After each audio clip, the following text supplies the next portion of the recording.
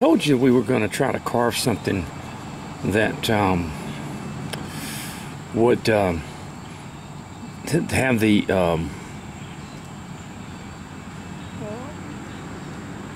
guy taking the pictures, the photographer, to take a picture of someone.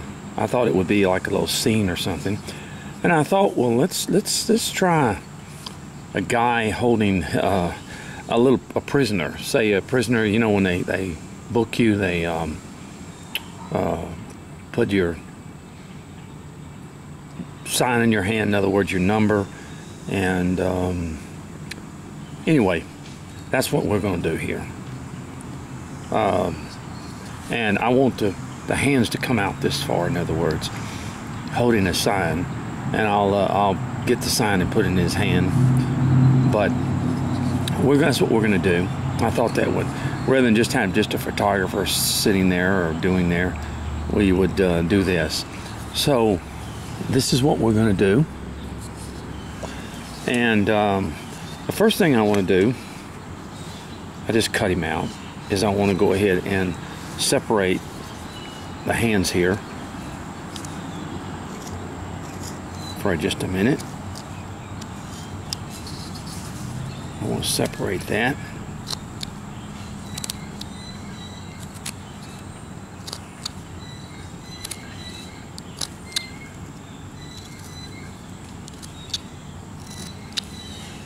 Okay.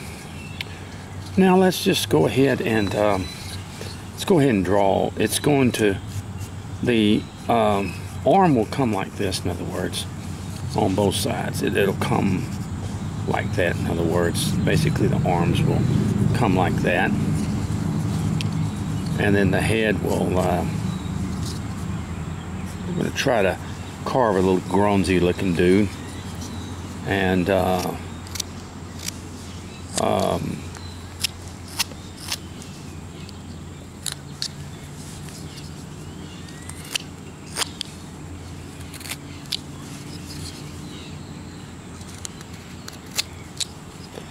we've had a lot of rain, so I'm outside right now, but if it starts raining, I'll have to move inside.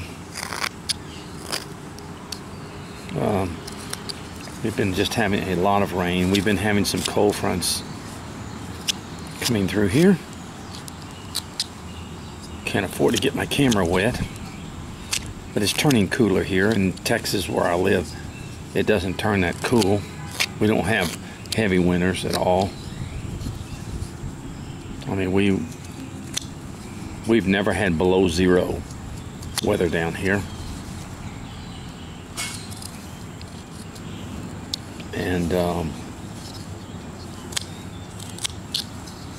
okay. And let's go ahead and separate our head a little bit from our body.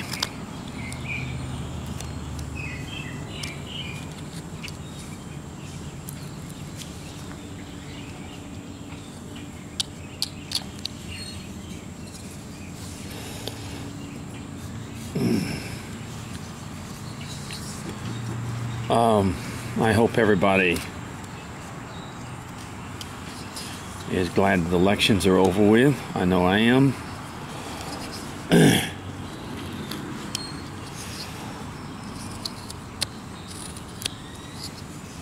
I don't talk a lot about politics when I carve. Everybody has a right to who they want to believe and stuff.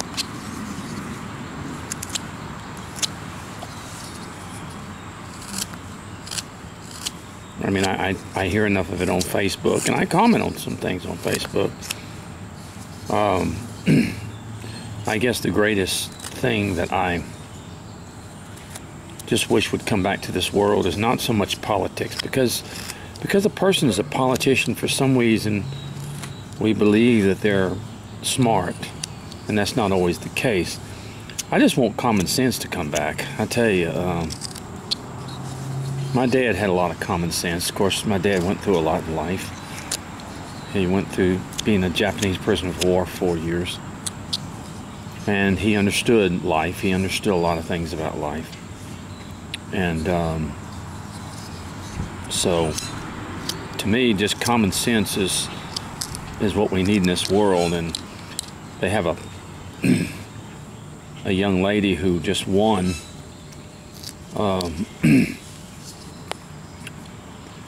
a young lady who just won one of the elections. I think it was up in New York, New Jersey, one place like that. And I listened to this young lady talk one time, and she was calling for free stuff for everybody. You know, free health care, free schooling, free college, a guaranteed income, things like that, you know. And I hate to say it, but I was just dumbfounded when I was sitting there listening to this. And she got elected, and I mean, that's all nice. I would love for everybody to have that. But folks, we just can't. I mean, you know, where's the money going to come from? Money doesn't grow on trees. And I always, all my life, ever since I was 15 years old, I've had to work for everything I've had. And I guess I'm different, but I believe we should all have to work for whatever we have. I didn't make, you know, I wasn't able to retire because I sat on my behind all my life and expected someone to give it to me. I had to go and work. And even in retirement, it's hard, you know. But I worked all my life. I've been working probably since I was 15, and I'm 66 now. So, I mean, I've been retired just a few years. So I've worked probably close to 50 years of my life. And no one's given me anything. In fact, I've lost a lot in my life through a lot of things. I even lost my home. But I surely, and that's a good example. I just lost my home to Harvey, and I don't expect people to come in and give me the money to, I expect my insurance company, yeah, because I've been paying them, but I don't expect anyone to come in and say, okay, well, I'm just going to give you another house. That's not going to happen, folks. It's just not going to happen. And I don't expect it to happen. So I guess I'm just a different person. Maybe I'm very, very different. But this is not politics, folks. This is just common sense. No one, ever since I've been out of my house almost a year now, and I'm fighting with my insurance company, and no one has come by and said, Gene, we're going to give you this house. And I don't expect it. I know it's a kind gesture someone did, but I'm just saying I don't expect that kind of stuff because I've always had to make it on my own. And to me, my father taught me one thing, that when you work, you have a sense of accomplishment. When you don't work, you feel that everything should be given to you. So my dad was a pretty wise man. He really was, in a lot of things. Now, if you don't agree with that, that's all right, but I'm just saying that I was never given anything, and I don't expect to have to give everything I own to someone else. I mean, I pay enough taxes. It's pretty weird that you know, I paid taxes all my life on everything I made, and now on my pension I'm paying taxes. My Social Security, I'm paying taxes that I paid in, and my 401k, if I get any money out of it, I pay taxes on that. So I'm just telling you that it's nice. It would be wonderful if we all had the money to give each other everything, but unfortunately we just don't. You have to go out and you have to work for it. I was a union representative for 20 years. I was a union rep. I dealt with a lot of negotiations and things like that, and I tell you what, the companies are not going to give you what you want. You're going to have to fight for it. But I don't expect them to give me everything I want. We had to fight for it. We had to do what was necessary. And sometimes we even had to give up things to get things. And that was part of it. So I learned that a whole lot in my life. Okay. This is not a history lesson, folks. This is just common sense. Lord, this is... I think about my dad, and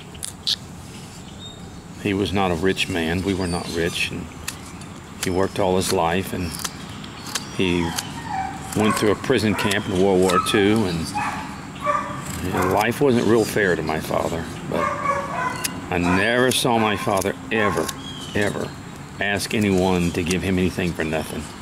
Never. And he just taught us if you didn't have the money, you didn't get it. That was that simple as that. But I guess things are changing today. And I'm not saying for the best either.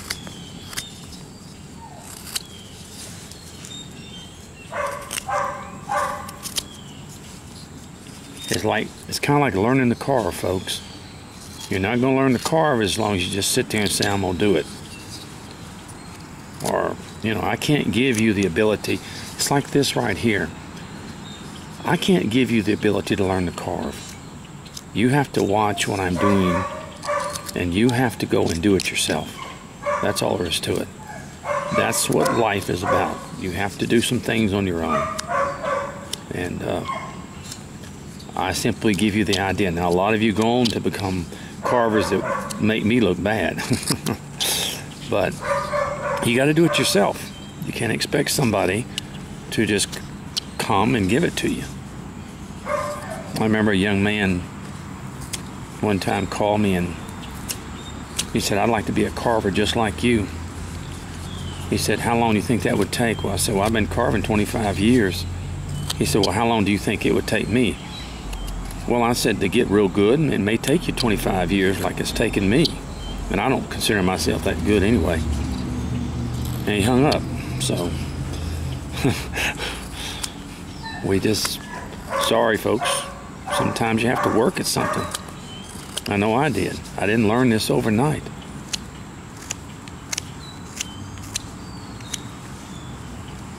And I had to learn from other people who were experienced and knew what they were doing. That's just a part of life. You want to learn something, sometimes you have to spend time with other people. I'm lucky enough to be able to spend time with you now and help you learn a little bit, to have fun carving. But a lot of people have approached me and asked me about carving for a living, and I'm not going to keep anyone from carving for a living, but it's a very difficult thing to do, to make a living. Most people that carve for a living do other things. They teach, they do other stuff like that. So it's a difficult thing to be a carver for a living, to make carvings for a living. It just is. Okay, now if you've seen me, you've seen this before with me. I've just rounded this off and stuff like that, and just sort of shaping up the legs and things like things like that. But I wanted to have something that the guy taking the picture could be taking a picture of. You know, it just didn't make any sense to have a guy taking photographs and not have somebody photographing. And I'm retired, and I tell you the truth, I still work. I have a 91-year-old mother that is really incapable of taking care of herself, so I have to be with her to help take care of her. So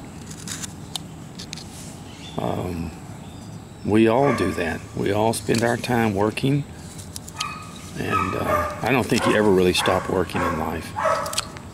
Retirement is not simply a thing to say, well, I'm not going to be working anymore, because you do work. All right, let's go ahead and draw this right here, and let's kind of cut that where the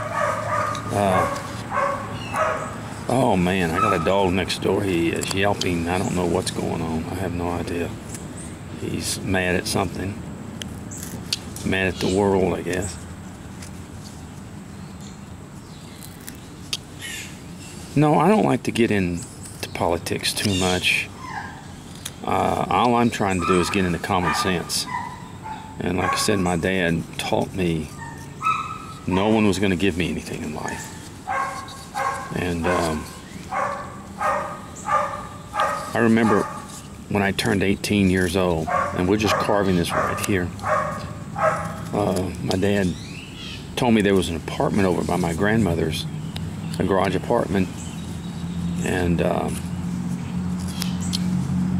he said, you know, you really need to think about, you know, I said, well, I'll tell you what, Dad, I'll think about whether I want to move there or not. And he kind of said, no, son, you don't understand. It's time for you to get out and learn your own self. And best thing that ever happened to me. It really did, because it taught me that I was not going to get something for nothing. Now, there's nothing wrong with getting something free. I'm not saying it's a bad thing. I'm just saying that this world's not going to do that to you. It never gave me nothing free. I don't know. Just like learning the car, folks. You don't get it free. You don't just all of a sudden wake up one day and it's there. You have to work at it. You have to do some things to learn. But when you do those things and you get them done, I remember when I first started carving, and the first project I ever finished, I was so happy in myself. It didn't look worth a flip, but I was so happy because I thought, well, I've accomplished something in life. And you're never going to learn to accomplish nothing as long as you depend on somebody else to do it for you. Okay. Okay, now one of the things we want to do is we want to open this up in here, which will require us to take our knife and very gradually begin to work this out, okay?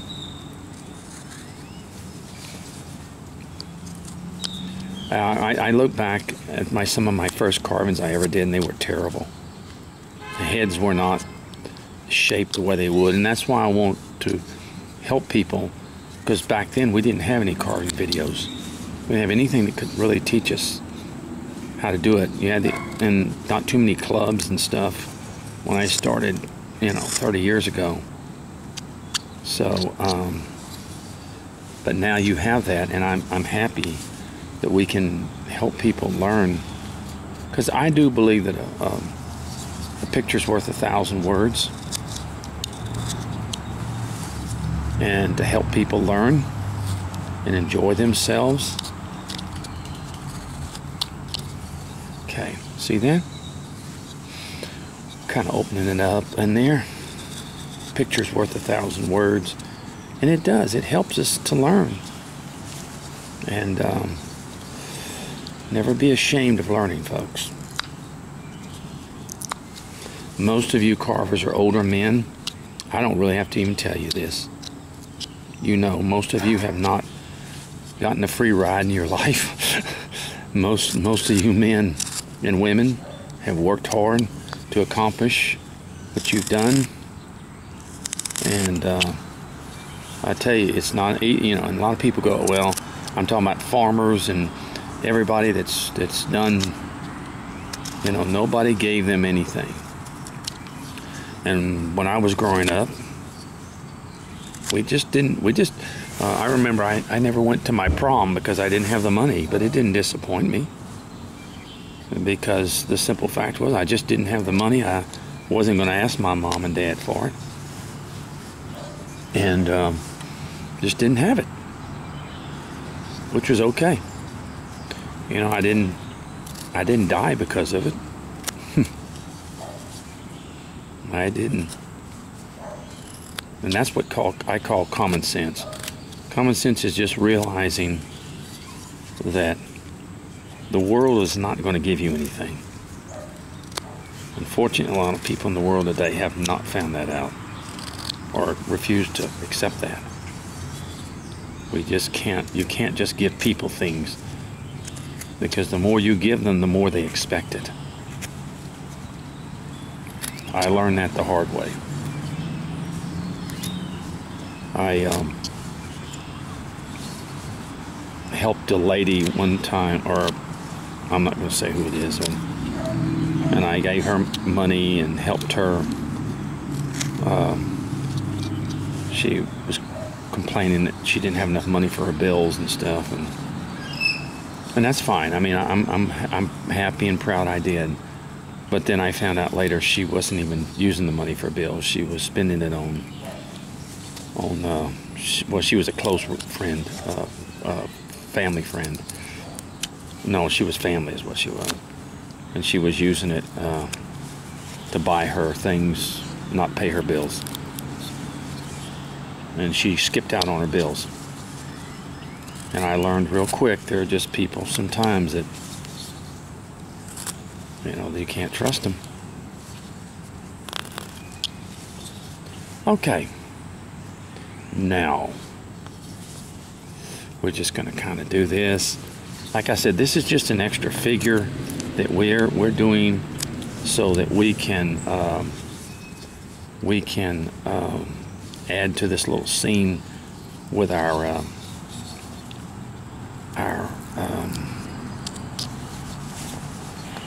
photographer. It was a lot of fun carving him. It was something a little different. I never carved something like that. I appreciate Bill Higginbotham for his wonderful little figures in his books. They've been a lot of fun to carve. I don't see, just like me here, I'm carving the arms onto the figure. That's just the way I do it. It doesn't mean you have to do it that way, but it's the way I like to do it. And just because I like it doesn't mean it's the right way, but it's the way most carvers do.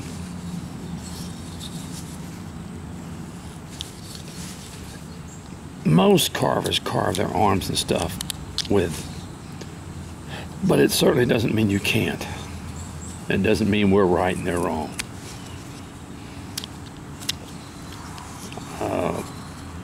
One of the arguments that's been going on for many years is people that power carve and people that hand carve.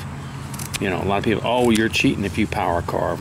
Look, the end product to me is the main thing. If you're a power carver and you carve a pretty carving, I don't care how you did it. I just think you did it right. Okay? All right, now let's look at our piece. Okay, and we need to take some more off in here.